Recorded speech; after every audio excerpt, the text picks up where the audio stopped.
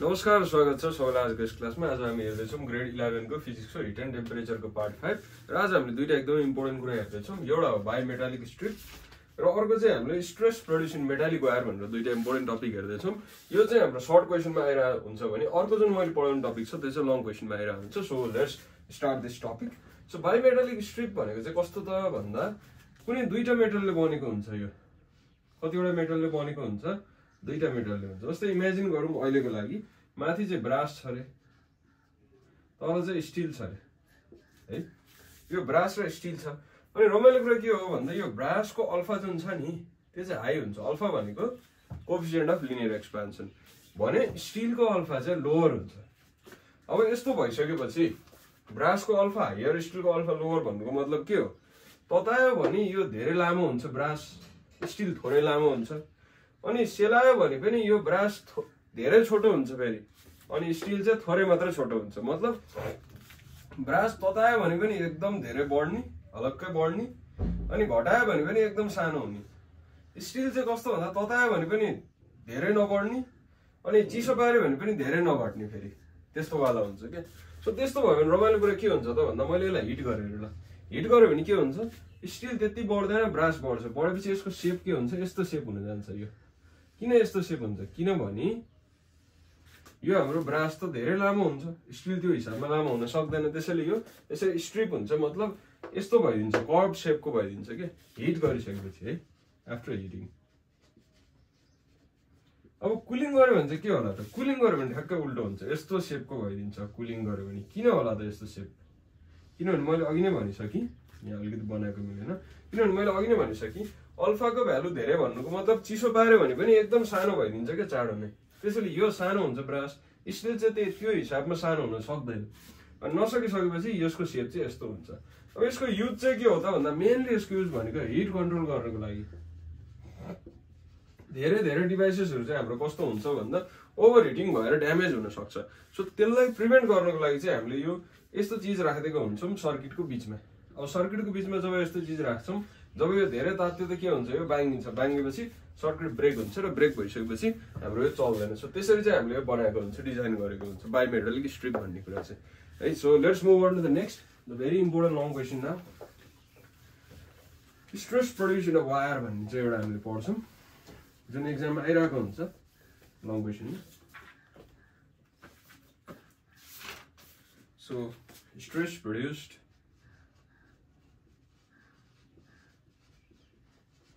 in metallic wire.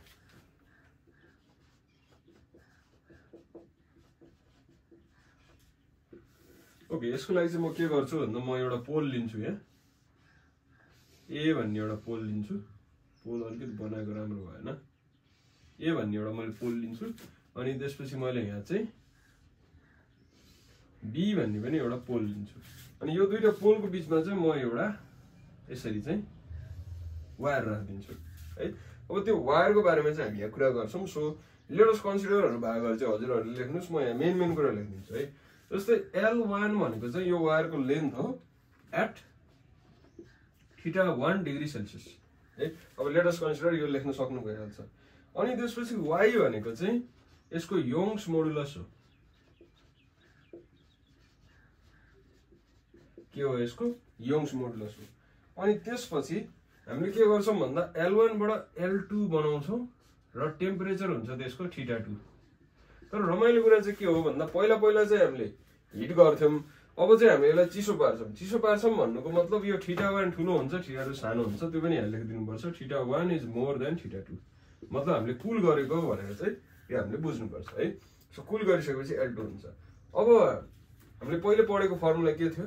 पहिला पढेको formula चाहिँ कस्तो थियो त भन्दा L2 equal to L1 1 plus alpha θ2 minus θ1 थियो है। तर यहाँ एउटा रमाइलो कुरा चाहिँ के छ भन्दा नि L1 ठुलो छ कि L2 ठुलो छ? हाम्रो हेर्दाखेरि त L1 ठुलो छ। L1 ठुलो छ भने त जुन ठुलो छ त्यो चाहिँ यहाँ राख्नुपर्छ। त्यसैले L1 हामीले यहाँ राख्छौँ र L2 हामीले यहाँ राख्छौँ। र थीटामा पनि हेर्नुहोस् त θ1 ठुलो छ, θ2 ठुलो छ। त्यसैले यहाँ हामीले θ1 राख्छौँ, यहाँ हामीले θ2 राख्छौँ। यो चाहिँ हाम्रो करेक्ट फर्मुला भयो यो केसको लागि चाहिँ है। अब यसलाई मैले लेखिदिएँ। अब लेखिसकेपछि म यो साइडमा आउँछु है त। सो यो साइडमा आइसकेपछि L1 is equal to, अब मैले यसलाई खोल्दिन्छु है, L2 ले मल्टिप्लाई गर्छु, L2 प्लस यसले यसलाई मल्टिप्लाई, यसले यसलाई multiply, L2 alpha theta 1 minus theta 2 और L1 minus L2 is equal to L2 alpha, यसलाई म डेल थीटा लेखिदिन्छु किनभने पहिले हामीले del theta change in theta भनेर पनि लेखेको छ नि है, सो यो पनि म लेखिदिन्छु।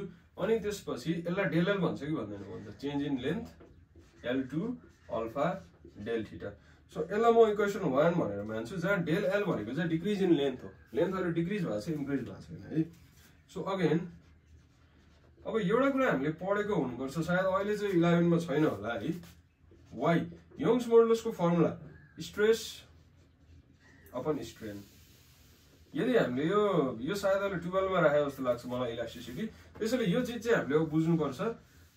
यंग्स मोडुलसको फर्मुला हुन्छ स्ट्रेस अपन स्ट्रेन। यो फर्मुला चाहिँ हामीले याद गर्नु पर्यो, this is very very very important formula, धेरै ठाउँमा युज हुन्छ, हिटको पनि अरु ठाउँमा पनि युज हुन्छ। सो यो फर्मुला हामीले याद गर्नु पर्यो। अनि स्ट्रेस र स्ट्रेन भनेको के हो त्यो पनि फेरि बुझ्नु पर्छ हामीले है। स्ट्रेसको फर्मुला हुन्छ फोर्स अपन एरिया। स्ट्रेसको फर्मुला के हो, force upon area, same pressure जस्तै। स्ट्रेस भनेको एक हिसाबले प्रेसर भनेर बुझ्दा पनि हुन्छ, फोर्स अपन एरिया है।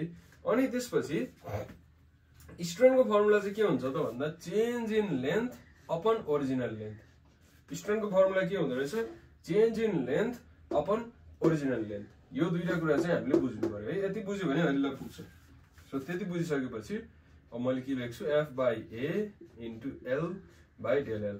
यो चाहिँ तलको चाहिँ उल्टो हुन्छ भनेर हामीले पढाएको थियौँ नि, जस्तै A by B by C by D मा हामीले के हुन्छ, A by B into D by C हुन्छ नि, त्यही भनेर हामीले पढाएको थियौँ, त्यही कुरा युज गरे है, अरु केही पनि गरेको छैन। सो यति लेखिसकेपछि y को भ्यालु आयो force upon area into L by del L। अब म y अनि del L by L is equal to F by A पनि लेख्न पाउँछ। del L उडेर माथि गयो, L उडेर तल आयो है, simple. So F by A को भ्यालु कति आउँदो रहेछ, F by A को भ्यालु आउँदो रहेछ y del L by L, जुन हो हाम्रो स्ट्रेसको फर्मुला। सो स्ट्रेसको फर्मुला कसैले के हो भनेर सोध्यो भने यो फर्मुला, यसलाई म इक्वेसन 2 भनेर मान्छु है त। सो स्ट्रेसको फर्मुला हामीले सिक्यौं र स्ट्रेसको फर्मुला यसलाई अलिकति हामीले चेन्ज पनि गर्नुपर्छ, अलिकति यसको भ्यालु पनि निकाल्नुपर्छ। सो यसलाई म इक्वेसन 2 मात्र मानेको छु, म यसलाई मेटिदिन्छु है। मेटिसकेपछि अलिकति हामीले थोरै भ्यालु चाहिँ निकाल्नुपर्छ यहाँ। अब यो आयो भ्यालु है। अब y छ, अनि यो जुन माथिको डेल एल को भ्यालु छ नि, हामीले यहाँ लगाएर राखिदिन्छौँ के। सो L2 अनि त्यसपछि अल्फा अनि del theta, y del L को ठाउँमा यो भ्यालु राख्दियो, अनि l को ठाउँमा मैले L2 राख्छु। अब एउटा चीज चाहिँ हजुरहरुलाई यहाँ कन्फ्युजन हुन सक्छ। l भनेको मैले अघि नै के भनेको छु, ओरिजिनल लेन्थ भनेर भनेको छु। सो ओरिजिनल लेन्थ त हामीले अघि नै मान्दा त L1 थियो, L2 कसरी भयो त ओरिजिनल लेन्थ हो। अब म एउटा कुरा भन्छु है, जस्तै पेट्रोल पहिला 90 रुपैयाँ मूल्य थियो रे है, 90 रुपैयाँबाट 100 रुपैयाँ भयो रे। अब 100 रुपैयाँ भएको 3 हप्ता जति भयो रे के। अब 3 हप्ता पछि हेर्दाखेरि अहिलेको ओरिजिनल मूल्य कुन हो त, 100 रुपैयाँ हो नि त, किनभने अब बढ्यो भने त 100 रुपैयाँबाट चाहिँ बढ्छ 110 हुन्छ, अनि त्यो हुँदा त ओरिजिनल मूल्य त यो भयो नि त। त्यसैले L2 को हिसाबले हेर्ने हो भने चाहिँ, किनभने हामीले त अहिले L2 लाई हेर्दै छौं के, L1 हामीलाई मतलबै छैन। अब जस्तै 90 रुपैयाँ थियो पहिला, अहिले 100 रुपैयाँ पेट्रोल पुगिसक्यो, अब 100 रुपैयाँ चाहिँ हामी तिर्छौं भने जस्तै L2 लाई हामीले हेरे भएर L2 नै हामीले ओरिजिनलमा राखिदिन्छौं यो केसमा चाहिँ है। त्यसैले यो हामीले राखिदिन्छौं L2 cut y alpha del theta भनेको फोर्स अपन एरियाको फर्मुला चाहिँ यो भयो। This is the required formula. यसलाई म इक्वेसन 3 भनेर मान्छु। यो चाहिँ स्ट्रेसको फर्मुला भयो है, स्ट्रेसको हाम्रो फर्मुला भयो। कतै न्यूमेरिकलमा युज गर्नु पर्यो भने चाहिँ हामीले यो युज गर्छौं। अब त्यसपछि स्ट्रेसको फर्मुला आइसकेपछि यो फोर्स इक्वल टु एरियालाई माथि लग्यो भने के हुन्छ, y a alpha del theta. यो भेरी भेरी इम्पोर्टेन्ट फर्मुला हो। अर्को यसलाई चाहिँ के भन्छ त भन्दा, यसलाई इक्वेसन 4 मान्छ र यो टेन्सनको फर्मुला हो।